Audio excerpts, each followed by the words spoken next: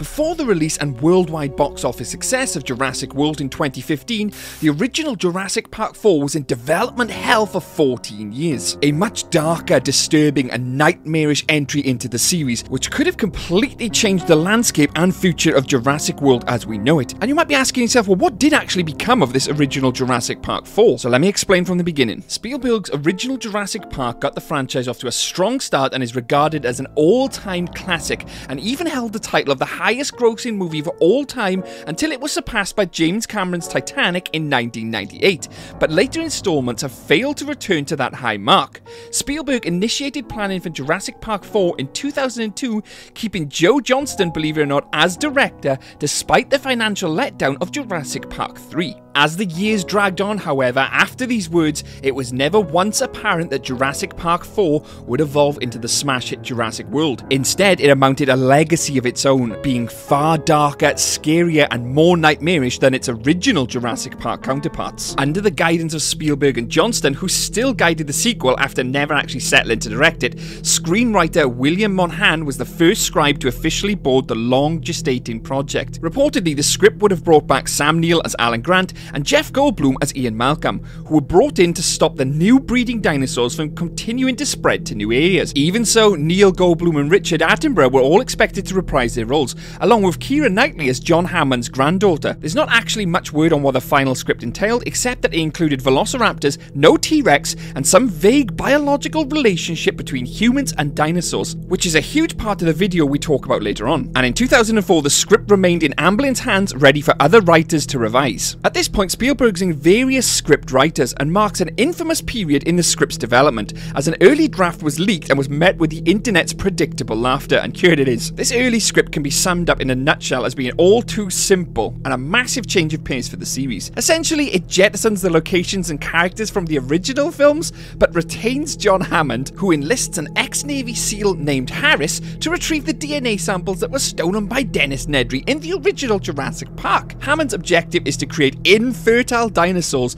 to destroy the surviving creatures of Isla Nublar, who have migrated to the North American mainland. In a nutshell, this just doesn't make sense. Why would you create other dinosaurs to destroy other dinosaurs? It's just a terrible script at this stage. Sounds simple enough, right? But the script takes an even more bizarre turn in its second act. Harris is captured by the new Swiss owners of Isla Nublar and taken to a medieval castle in the Swiss Alps, where it is discovered that a holding company is working on genetically modified dinosaurs, specifically the Dilophosaurus and Deinonychus. The company enlists Harris to train the dinosaurs in a multitude of insane tasks, controlling them through radio frequencies and routine injections of adrenaline and serotonin. Now, you can pick out some themes and elements there which relates to Owen Grady and the Raptor pack, so it's obviously a sense evolved parts of that into Jurassic World, but this is nothing yet compared to what we're going to get into later. But where does all this darker, mysterious and human hybrid dinosaurs come into play? So let me continue to explain. In early 2004, before Salis was on the project, a draft was being doctored that allegedly included dinosaurs trained as super soldiers, while the series' technical advisor Jack Horner claimed that the Monahan script laid out an evolutionary connection between human and dinosaurs, hinting that the Dino-Human hybrid could be the grand payoff for this idea. In any case, regardless where that concept came from, is this vision which lives on in the minds of so many people and Jurassic fans. The dinosaur hybrids in this script are fused with human DNA and dog DNA to ensure a perfect balance of fierceness, intelligence and obedience, combined with strength and speed. Soldier Harris is commanded by the Swiss to train these hybrids for rescue missions and also to assassinate drug dealers. On top of their weaponized teeth and claws, the dinosaurs are even given armored suits to wear in their missions, which entails fighting both terrorists and drug lords. Now, obviously to a Jurassic fan, this is a far out concept with dinosaurs taking on drug lords and war and everything else in between. And this is only the start. As more widely circulated than the script itself, there's some official artwork that leaked in 2012. Although Sayles himself confirmed his leaked scripts are genuine, concept art later provided that the hybrid idea was actually under serious consideration and not merely the product of an unpolished second draft. A further concept image released in 2016 depicted a green hybrid named Raptor Man, who sported wanted an arm cannon. At some point, this was a very real idea and seriously considered for Jurassic Park 4 as they were going ahead with production. While Spielberg initially considered Jurassic Park 4 to be the mother of all ideas, special effects head Stan Winston explained that Spielberg had since stalled the project after constant rewrites had failed to muster a usable story or an adequate blend of science fiction and adventure. By 2006, Joe Johnston himself had taken a crack at the script, but this saw little substantial development. From 2006, for the next 4 years, things only got worse and worse. While some of the original cast remained optimistic to return, the failing health meant that Attenborough could never again reprise his role as John Hammond, and the death of the creator, Michael Crichton, signaled to Kennedy that it was maybe time to finally close this book on the series. In 2010, Joe Johnston remained optimistic that both he and Spielberg would commence work on it by late 2011, but Johnston mysteriously dropped off from the project after his completion of Captain America: The First Avenger. But Spielberg did indeed persevere with the franchise, as in 2011, Spielberg confirmed that Jurassic Park 4 was back on track, with this iteration of the production eventually morphing into Colin Trevorrow's 2015 film Jurassic World. Colin Trevorrow and co-writer Derek Connolly decided to completely revamp the script. The realization of the theme park, raptors trained by a human, a dinosaur on the loose, Trevorrow claims to have overhauled much of the script he inherited. Despite that, there are several familiar aspects to his story that would seemingly indicate the survival of the original Jurassic Park 4 concept and ideas. As Jurassic World recalls both Monahan's velociraptors and Seil's idea of genetic modification. Seil's hybrid, the indominus rex, is also a genetic combination, though not quite as interesting, of a velociraptor and a T-Rex. As it was Spielberg's idea, the raptor tamer concept unsurprisingly survives in Jurassic World, though this time it's without the aid of drug dealers or any kind of signal like that. It's unclear how Seil's mercenary protagonist Harris was characterized, but Chris Pratt's Owen Grady suspiciously shares Harris's military background. Additionally, the goal of Vic Hoskins takes a page from Monahan's super soldier idea, as he sees the velociraptors as prime candidates for a military objective. Finally, the adventure in Jurassic World regards the rescue of children. Silas's idea of a rescue mission involving terrorists, dinosaur hybrids, and a 10-year-old girl was no doubt too out there for Trevorrow, but both versions continue the trend of including juvenile main characters. And even more so than that, some of the ideas actually made it into the 2018 film Jurassic World: Fallen Kingdom, as Owen Grady ends up investigating a lavish mansion that bears a sneaky resemblance to the script's secret castle lair. And more leaked material from the early 2000s suggests that Jurassic Park 4 might have introduced a new species even crazier than dog-spliced dinosaurs, courtesy of concept artist Carlos Hante's depiction of what's now known amongst fans as Raptor Man, something we touched on earlier, a bipedal, scaly, green-skinned humanoid hybrid soldier whose go-to firearm was fused directly into its arm. Kinda like Barrett from Final Fantasy VII, no one from the Unmade Films creative team has ever confirmed whether the Raptor Man illustrations actually depicts the hybrid dinosaurs that Salas had in mind for the script, but Salas himself would eventually confirm that the script itself was real. There's also evidence to suggest that Jurassic Park 4 was actually being filmed, and take a look at this. In 2011, Theme Park Adventure magazine uploaded a picture on Twitter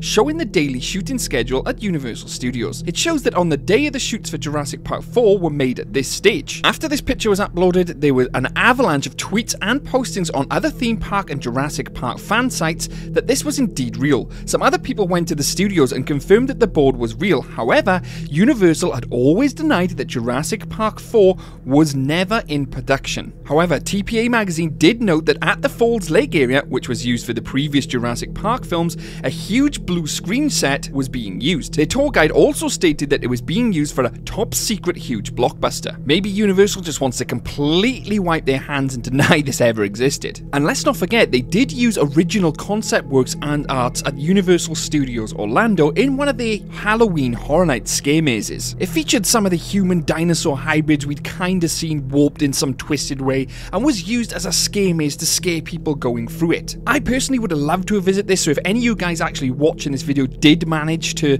visit this attraction, please let me know in the comments. I would love to know your thoughts. Even though Jurassic Park 4 never legitimately made it to our screens, some parts of it still live on in Jurassic World, as we said, but it inspired so many others, such as the Scorpius Rex in Camp Cretaceous. You can see the original similarities from the concept art in this picture to what the Scorpius Rex looks now, clearly inspired inspired by the original dark, twisted designs of Jurassic Park 4. Part of this movie's cancellation could have also been that a lot of people believe it doesn't fit with the franchise, but I'm inclined to actually disagree with that and say it does actually fit with the franchise because the entire message behind the book is about genetic technology. Jurassic Park's message is not dependent on dinosaurs. That's the vessel Michael Crichton chose to convey his message. This would be a very logical continuation of that message in my opinion, as the original message from Michael Crichton was always about the technology and the gene and the man playing God kind of scenario. The dinosaurs were just a byproduct of that. But one could also argue that that's not the next step of the concept for two simple reasons.